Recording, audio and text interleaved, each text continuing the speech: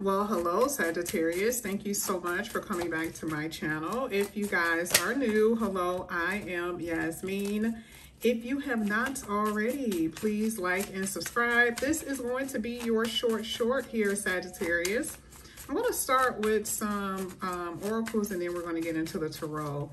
Let's see what's going to come out here for you, Sagittarius. Oh my gosh, cards are trying to... That's just too many. That's too many. If there was a couple, I would have taken it, but that's like 10 of them. This is for Sagittarius. Let's see. Thank you. All right.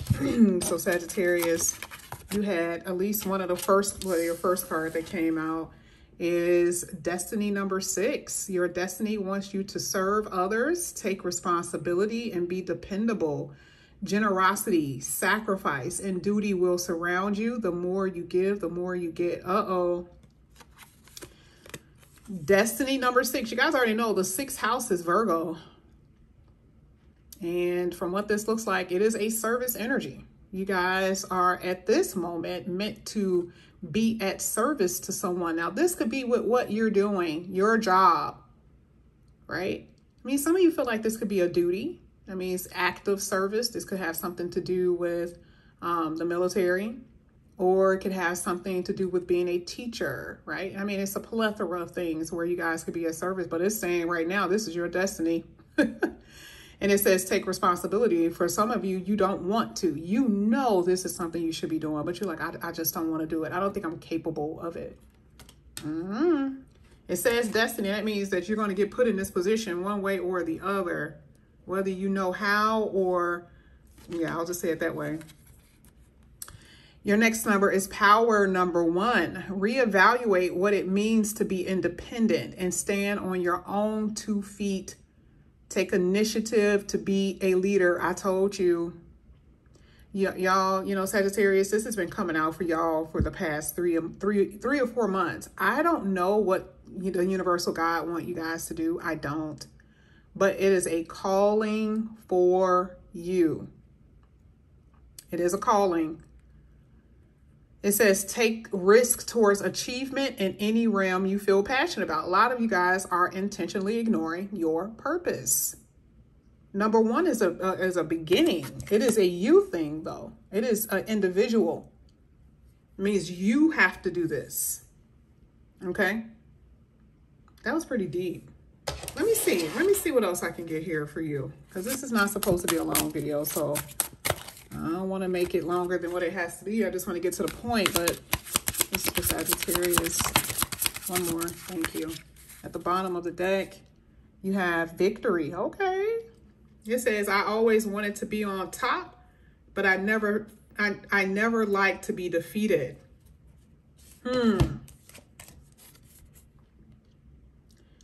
You guys got victory regardless. And I'm not saying that you guys have this energy where you're like, I'm going to win at all costs. I mean, some of you guys could have been feeling that way, or you could have always had that mentality. But either way, there's a victory energy here.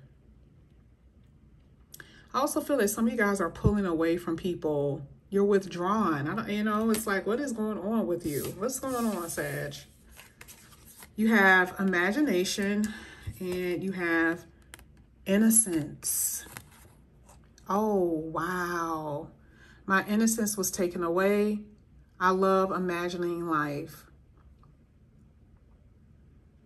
A lot of you, that victory energy, I always wanted to be on top. Like you guys may have, even as a kid, you know how sometimes your parents can make you be an adult when it's not time for you to be an adult?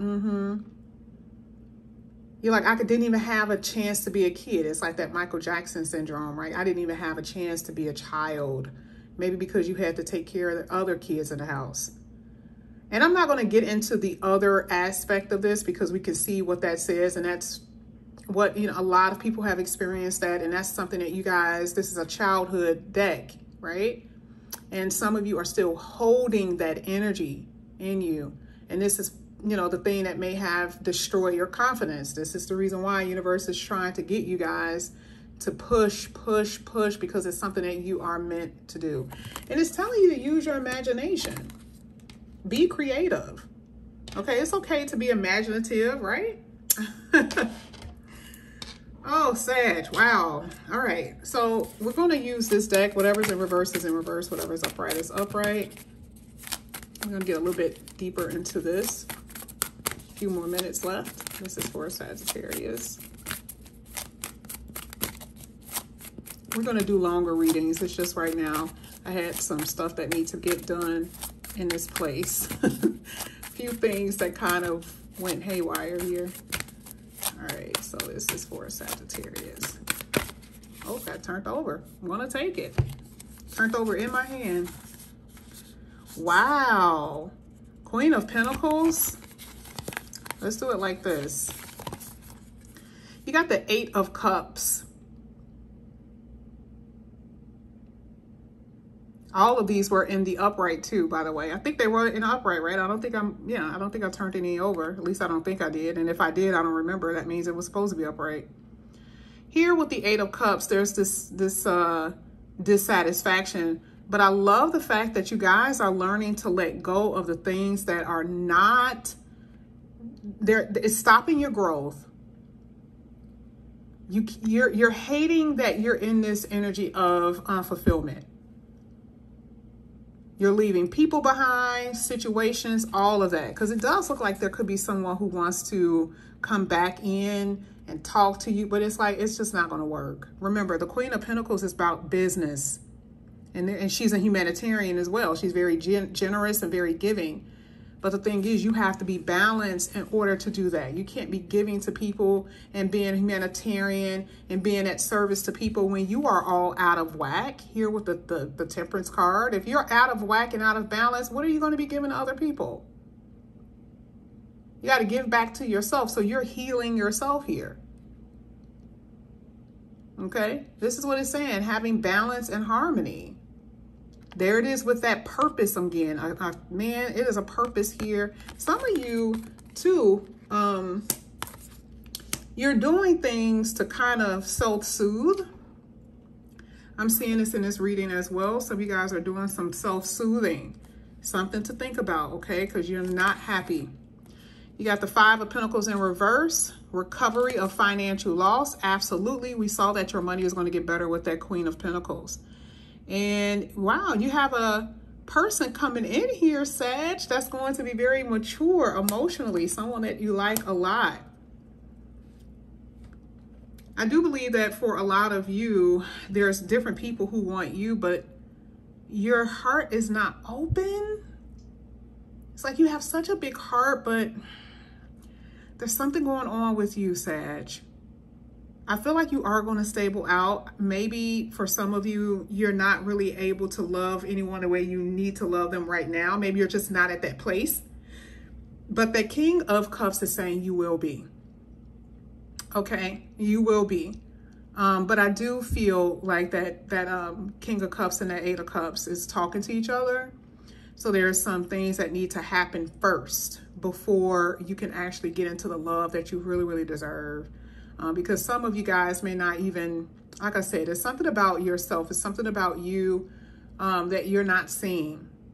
And you're in this energy of lack, but that's going to get removed. The 5 of Pentacles is in reverse. You're not going to be lacking anything. And that is when you're going to be able to open your heart to love and get more emotionally stable. Because some of you guys, like, again, there are some unbalances here, okay? This is what I have for you. This little short. Thank you, Sagittarius, for coming back to my channel, and I'll see you guys back here again later. Bye, guys.